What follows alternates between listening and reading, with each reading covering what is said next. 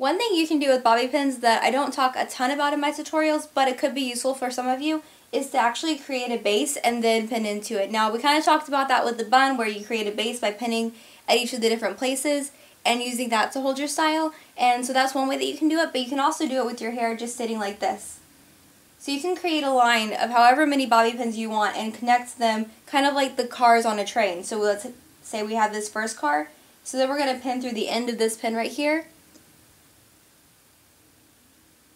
and slide that through. So just for fun, I'm going to make this a little bit long. And then whenever you hit the end of it, you can see I have the loop on this side, so whenever you hit the end, you just want to put the loop back so you have your little end to your train, your caboose. Although this is like the side that the engine would be on, isn't it? I like your analogies. Alright, so you might be wondering what you would do with something like this. Well, what you could do is, like, if you wanted to have a little twist in here, you could do that and pull it back like so. And if you wanted to be able to secure that, you can take your pins, grab some hair on your way over, and pin down into that base that we just made.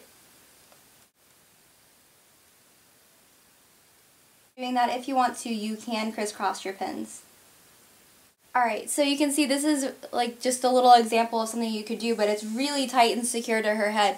So this was going to be like part of an updo, like I was going to continue this around and do something back here. This part would stay. Like, she could go and whip her head back and forth at the prom, and it's going to stay there.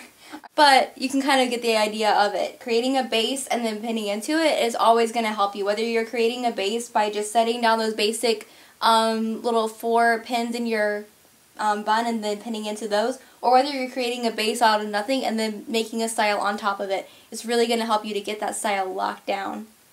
Locked down.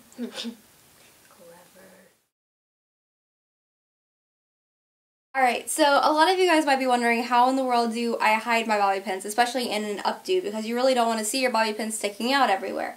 Basically, what you want to be sure that you're doing is that you're getting under this first layer of hair. If you're sitting on top of it, your bobby pin's going to show. If at any point your bobby pin is sitting on top of it, it's going to show. So if you have it like halfway in and halfway out, it's going to be showing. So what you want to do is make sure that you're positioning the bobby pin so that it's going into the hair at a 45-degree angle. So it would be kind of like that. So it's not going directly parallel to the head, nor is it going, like, it can't go perpendicular to the head because that would hurt, but 45-degree angle from the head, and then you pin it in, and it hides really nicely underneath. And you might find that this little tail end likes to stick up where you have the extra bump. You can just turn it so that the straight side is facing up and the bumpy side is facing down, and that'll make it a little bit easier. So again, you position it inward and pin down. And it hides itself really nicely. And if, you know, you have the little top sticking out, you can just loosen the hair around it, and that'll kind of help to hide it a little bit more as well. Now let's say you want to pin a piece of hair against the head and you don't want it to show. It's the same kind of thing. Let's just pretend like we're making a little shaping right there. So you can put that there. And then again, I'm taking the bobby pin at a 45-degree angle and pinning, positioning into the hair, and then just that one little end sticks up. So basically what you don't want to do is to take the hair, the bobby pin parallel to the head, and try to incorporate all of the hair, because then you get that, and you get this really big exposed bobby pin just sitting out there. Or you could do like what I just did, and instead position it in 45-degree angle to the head, and only catch the back of the hair. You feel like you have to catch all of it, you really only have to catch the back of it. Pull it through, the rest of the hair will follow, and you've got your nice little hidden thing where you can see she's got the little shaping and you can't see the pins except for the little nubs on top. And a quick note on pinning these little loops, because I've had these in my videos where I curl and you know, an updo, or I'm curling my hair and I want to set the curl. So you've got your curl wrapped around your 2 fingers and you want to place it. I'm going to show it with the little opening facing you guys so you can see. Really fancy here. What you're going to see from the top is this loop, and supposedly, or I'm assuming in these cases, either it doesn't matter what the pins look like, or you're going to be putting something right here so you won't see it. So you can just pin the pins in horizontally and crisscross them right inside that loop. If you've made the loop, it ought to really just sit on top of the hair and stay up nicely. You can see with her hair I took a fairly large section of hair, and so it might take more than one pin, and you can see that I have these little guys falling out. All I'm just going to do is kind of run my hand along it and catch all those hairs together and then hold them.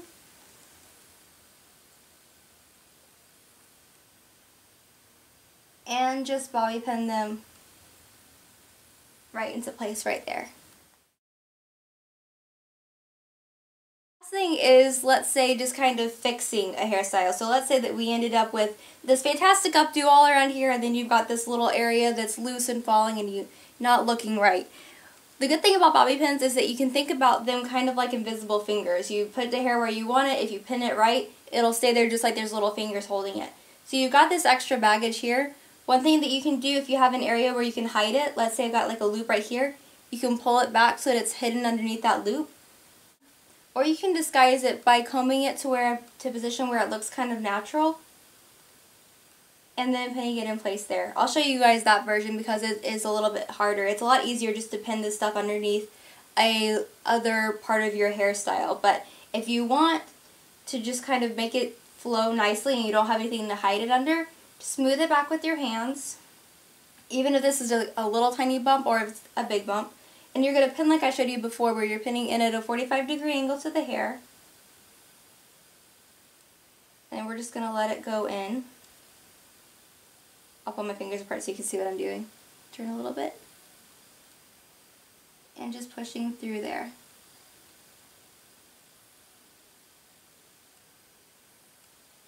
And you can see there's going to be a little bit of an indentation there. There's going to be a little bit of change, especially with her highlights. You can really see it. You're not ever going to be able to completely hide that. You're not ever going to be able to completely fix a style when it's got that much of a crazy thing going on. This is a good little way to fix it. So you could go ahead and pin it again if you need to, because I still have some looseness right here, a little bit of volume that I don't want. So I'm going to smooth it back with my hand again. And then I'm going to take this, pull it in at a 45-degree angle, and actually pin it back up into that first pin.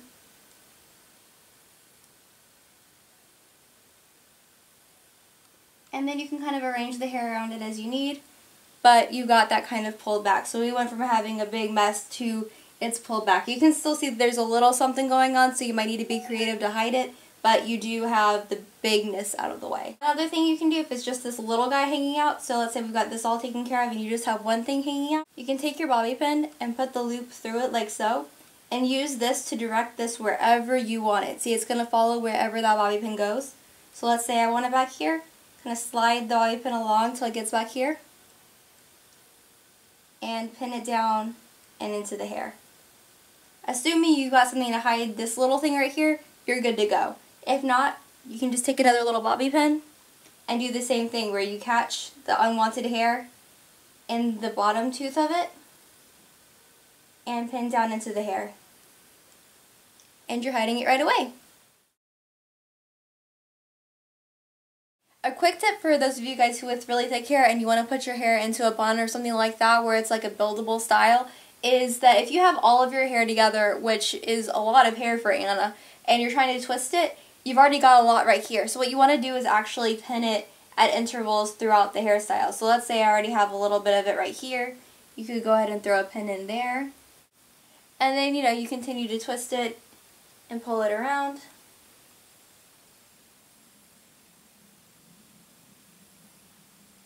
And then after you've got that little loop, you can stick another pin in.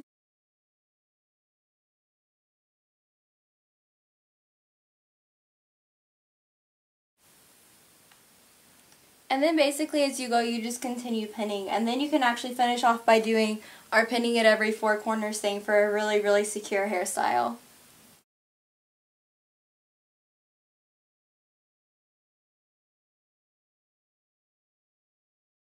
Alright, now for pinning in like the tail of a braid, you can see I have her ends right here and they're kind of tapering a lot. Basically what I like to do is line it up around and kind of pull it so that it goes underneath. So you can see you've got kind of the end of her bun right here and there's a space there to be able to fit something underneath. So I'm just going to pull her ends right here up so that they go underneath it. And then just pin. And then if you have them tapering as much as Anna's were right there, then you can go ahead and put more than one pin in if you need to. Alright, so you might end up with a little flyaway like this that's kind of hanging out away from the bun. What you can do with something like this, and this can happen in anything, either a bun or an updo or a braid even. So if you're somebody that has a lot of layers and you get really annoyed with a flyaway in a braid, this is one thing that you can do, is that you take the flyaway like this, and you go ahead and put it through your bobby pin. So your bobby pin's kind of got that. It's going to be its little guide. This is going wherever your bobby pin is going. You go ahead and take your bobby pin underneath the braid, push it into place, flyaway's gone. Alright, so thanks for watching, guys. I hope this was really helpful. It's a nice little basic 101 on how to do some bobby pins and really get that to hold really well, and hopefully you guys have a better idea of how to hide your bobby pins. So that, I think, is all I have to say. You think we got everything? I think so. Okay, cool. So thank you for being my model. Of course. And thank you guys for watching. I'll see you in my next video. Mwah! Bye! Bye! Yes.